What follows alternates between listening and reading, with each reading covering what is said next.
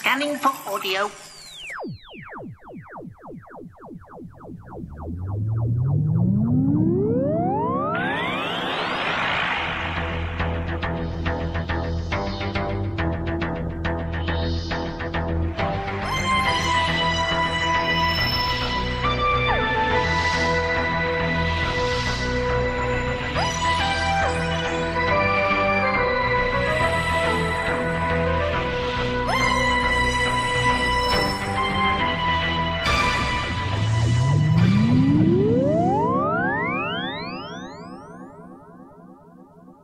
Welcome to another Tin Dog podcast. This time I'll be talking about the history of the universe in 100 objects.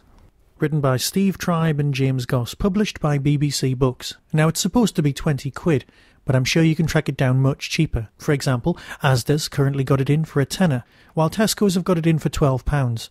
Either way, they're bargains, considering what you get. Now before I discuss it, I just want to thank everyone who's recently voted for me in the European Podcasting Awards. Remember, there's still time to vote. Voting doesn't end until the end of 2012.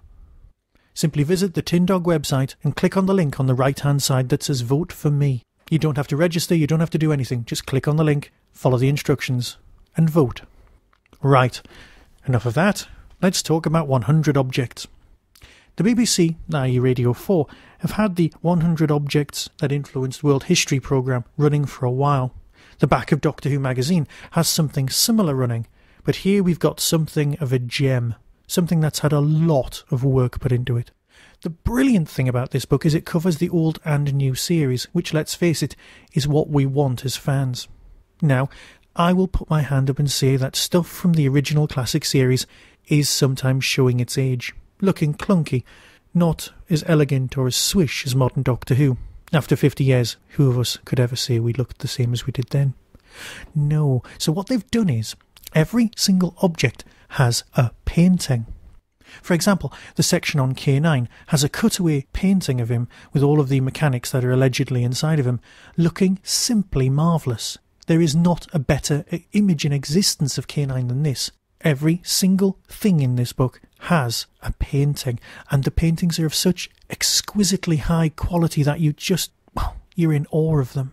The glass Dalek and a lot of other really iconic objects throughout the history of Doctor Who and, of course, the history of the universe all exist here.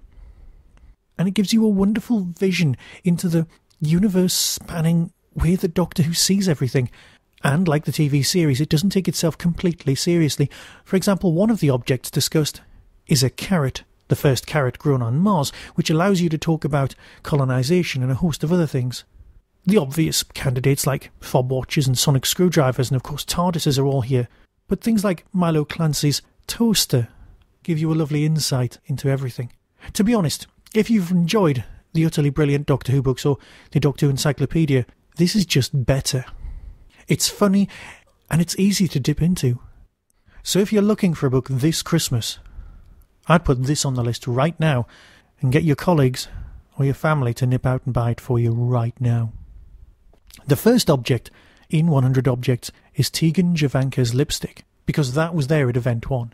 Event 1 being the beginning of the universe, the hydrogen inrush, because that's the beginning of the story of the universe, and that's the beginning of the story. But of course, being a Doctor Who book, it has to look at the other versions of the creation of the universe, i.e. Big Bang 2 and the like, all of which are well worth looking at. It doesn't take itself too seriously, but it takes itself just seriously enough to be a crackingly good read. The authors of this, James Goss and Steve Tribe, are all Doctor Who alumni. You may not recognise the names straight off, but James Goss has written 3 Torchwood novels, a Doctor Who novel, 2 radio plays, and a Being Human book. His Doctor Who audiobook, Dead Air, won Best Audiobook of 2010. James also spent several years working on the BBC's official Doctor Who website, co-wrote the website for Torchwood Series 1, and he's been nominated for British Science Fantasy Awards. Steve Tribe is the author of the Doctor Who book The Time Traveller's Almanac. That would be The Time Traveller's Almanac, not Whostrology, The Time Traveller's Almanac. That's a completely separate book, which of course you can still buy and pre-order. Let's face it, you've only got a couple of weeks left before it comes out. Sorry, did I just slip in a random plug? I apologise for that. He has edited over 100 Doctor Who and Torchwood books, and co-wrote the Dalek Handbook.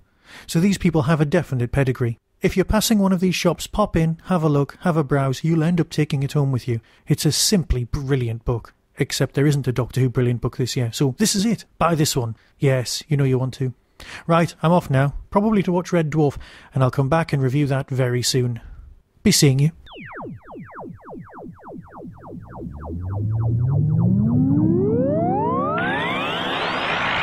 You have been listening to the Tin Dog Podcast. Doctor Who and its associated shows are copyright of the BBC. No infringement is intended.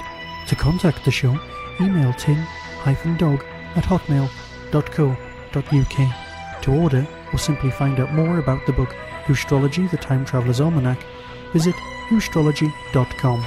The Tin Dog Podcast is a founder member of the Doctor Who Podcast Alliance.